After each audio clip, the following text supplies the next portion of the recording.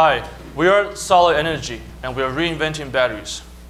My name is Dr. Qichao Hu. I recently invented a breakthrough revolutionary technology. And I just got my PhD from Harvard Applied Physics, and I've been working on lithium batteries for 5 years. This is my business partner, Louis Barrel. He's getting his MBA from Harvard Business School. In addition, we also have two fantastic advisors. Our scientific advisor, Professor Don Sadoway at MIT, he's the Don of energy storage. He also invented several cutting-edge battery technologies. We also have Bill Olet, our business advisor. He's the director of the MIT Clean Energy Prize. In addition, we have two other team members, both from MIT. Imagine a world where your laptop lasts longer. Today, a typical laptop lasts 8 hours. So you fly from Boston to San Francisco. Maybe. I don't know. Do any of your laptops last that long? Well, mine doesn't. Now, imagine a laptop lasts 16 hours. SolidEnergy lets you fly from Boston to Beijing on a single charge. Imagine your electric car goes farther. We're both from Boston, and let's say we want to visit our grandma. A Nissan Leaf gets you from Boston to Worcester. A Tesla Roadster will get you to New York City. SolidEnergy gets you to grandma's house. 500 miles on a single charge. So what are the two biggest problems with batteries today? Well, one is safety. They blow up. Second is energy density. They simply don't last long enough. So let's start with safety. If you look at temperature scale from minus 40 degrees Celsius to 250 degrees Celsius, the typical lithium-ion batteries, the ones made by A123, LG Chem, Panasonic, the usual suspects. They work well at room temperature, but they become explosive at high temperatures. So if you put them in a car, you really need a cooling system to prevent that explosion. Then there are startups like Seal that make solid polymer batteries. They are safer at high temperatures, but they don't work well at room temperature. So they need to be heated in order to operate. SolidEnergy works over the entire temperature range, from minus 40 degrees Celsius to 250 degrees Celsius. No cooling system, no heating system. It just works. Now let's look at energy density, which is basically how long your battery can last. If you look at what the big companies and the startups are doing in terms of watt-hours per kilogram, A123 is about 100 watt-hours per kilogram. Panasonic, which is used in Tesla and the majority of consumer electronics today, and then LG Chem, which is used in the Chevy Volt, they're about 200. And then Seal, the startup, they achieved 350. And then Envia, which recently made a lot of headlines because they broke the world record of 400 watt-hours per kilogram. Pretty impressive what they did. Well, SolidEnergy can potentially exceed 800 watt-hours per kilogram. This is twice that of the state-of-the-art, 4 times what's currently used in consumer electronics and EVs, and 8 times that of A123. So how do we do it? Well, we invented an electrolyte material that allows you to use the highest energy density cathode and anode safely and effectively in your battery. So SolidEnergy solves the two biggest problems, energy density and safety. Our energy density is 2 to 4x that of any competing lithium batteries.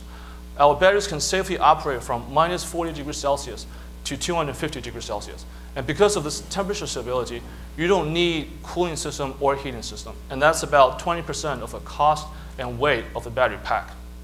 It's also 100% safe. It doesn't contain any volatile or flammable materials. It has the potential to cycle more than 5,000 times. And also in terms of cost, dollars per kilowatt hour, we're talking about a quarter that of a Chevy Volt battery. And my favorite part is that it can be manufactured using existing facilities. So we don't have to spend hundreds of millions of dollars building a new manufacturing plant. We can use the existing infrastructure available. This is a revolutionary battery technology, and we are calling it PEEL, Polymer Ionic Liquid Rechargeable Battery. And actually, I have one here. This is a working coin cell that we made in the lab with the PEEL chemistry. So what have we achieved so far in the lab? We've achieved 100 cycles at 700 watt-hours per kilogram. We've achieved 500 cycles at 350 watt-hours per kilogram, all at room temperature, 100% depth of discharge. And these batteries are still cycling. They still have about 80% of the capacity left.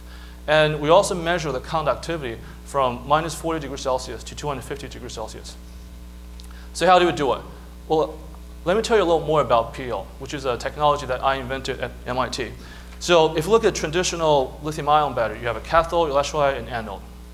Our innovation is in a 2-layer electrolyte system. And this design allows you to put the highest energy density cathode and the highest energy density anode, which is a lithium metal, safely in a battery. Also, our design eliminates the need for a separator, which is about 20% of the cost of the full cell. And we also use safe and high-performance electrode materials, such as a polymer and ion liquid. And that's what gives you the wide temperature stability. And also, if you look at the landscape of battery industry, the majority of the other battery companies, they focus on cathodes. It's a very competitive space. People come up with new materials with marginal improvements every year. We don't do cathodes. We focus on the electrolyte. But our electrolyte is compatible with existing and emerging cathodes that other companies are working on. And there are 2 MIT patents that are currently affiliated with this technology. One was issued, and I just filed a provisional recently. And we're working with Goodwin Procter to negotiate with the technology licensing office for the exclusive license. So Qichao told you about the technology. I'm going to tell you about the business side. The market for batteries is $100 billion and growing. There's some really big markets out there. Consumer electronics is projected to be a $50 billion market. Electric vehicles is projected to be a $40 billion market by 2020. And that's just the tip of the iceberg when we think about potential electric vehicle adoption. But we're not starting there. Our beachhead market is in downhole drilling batteries, a $200 million market today. But we're starting there because of the extremely high price point that they receive for these batteries. You can see here that they're receiving about 5 times as much compared to consumer electronics, and nearly 10 times as much compared to electric vehicles. This will enable us to achieve much higher gross margins and get to profitability much more quickly. So let me tell you how these batteries work downhole. They're primarily used in 2 applications, measure while drilling and logging while drilling. This is for downhole data collection and geological sensing information. The batteries that they use today are called lithium thionyl chloride. They're a non-rechargeable battery. They only work up to 150 degrees Celsius, and they're not safe. They're a hazmat item. They can't be airlifted. They have to be shipped or transported by ground. And because of the very intense vibrations, shocks, and high temperatures in downhole, they tend to explode. Our battery, on the other hand, is completely safe up to 250 degrees Celsius, and it's rechargeable. Just a little bit about the economics. So when we think about these battery-related incidents that happen several times a year, it's going to take about 2 days to pull up the equipment, replace the batteries, and replace the sensing equipment. If we look at rig rates for onshore, that's about $50,000 a day. But offshore, that could be up to $1 million a day. Then we need to replace the equipment. That could cost another $1 million. So we're looking at about a $3 million battery-related event. Also, the ability of our batteries to operate at temperatures above 150 degrees Celsius really opens up new high-pressure and high-temperature wells. We've talked to engineers, drilling engineers at BP, and they've told us that they would easily pay 10 times as much if we opened up the opportunity to drill new wells. Our batteries are also rechargeable. This solves 2 big problems. One, they can be recharged uphole in low-temperature environments to really ensure that you have a fully charged battery going downhole. And they can be recharged downhole, completely eliminating the need to pull up all the equipment just for battery replacement. And our research is already being funded by a major oil field service company, so we know this customer pain is significant. As we look forward, we're looking at consumer electronics and electric vehicles. So in consumer electronics, the customer pain is really centered around energy density. Your devices don't last long enough with the increased performance requirements that are necessary for your applications. And the devices are trying to get thinner and thinner.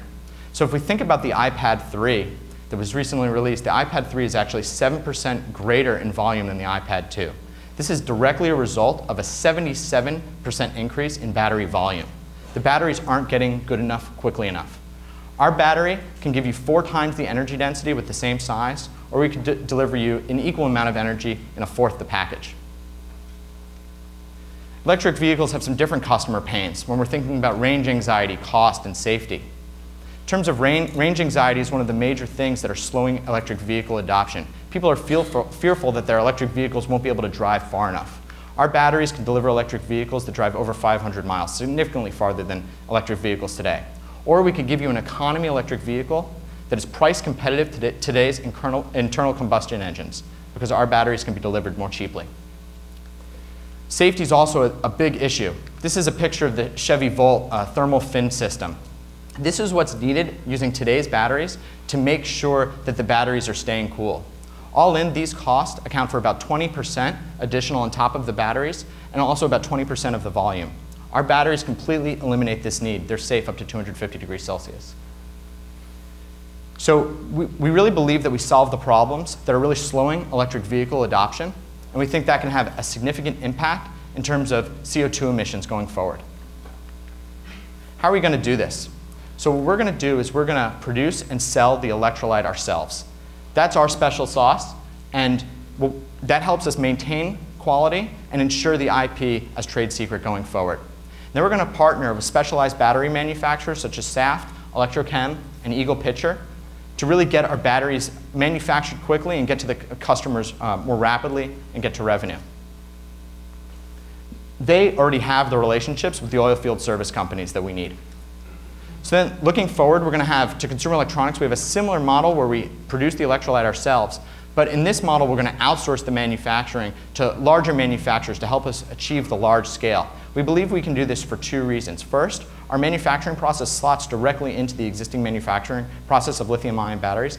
And second, there's currently a 4 to 5 times overcapacity in the lithium-ion battery manufacturing industry. But then we're going to own the relationship with the consumer electronics OEMs, and we're going to sell the battery under the SolidEnergy brand. We have a similar model in electric vehicles, but what changes here, we need to partner much earlier with the electric vehicle manufacturers to make sure that we're designing a whole battery system that really meets the performance specifications of the electric vehicle manufacturers. And we've already been in discussions with Tesla, Toyota, and GM, and they've asked us to send our battery samples. So one of the big questions about this is cost. How can you deliver such a great battery? How much is it going to cost? So our secret sauce, like I said, is in the electrolyte. If we look at traditional batteries, about 10% of the cost today is in the electrolyte. But we believe we can deliver a battery about half the price on a $1 per kilowatt hour basis. So what I've got up here is our actual price projections from our supplier of where our electrolyte will cost at scale.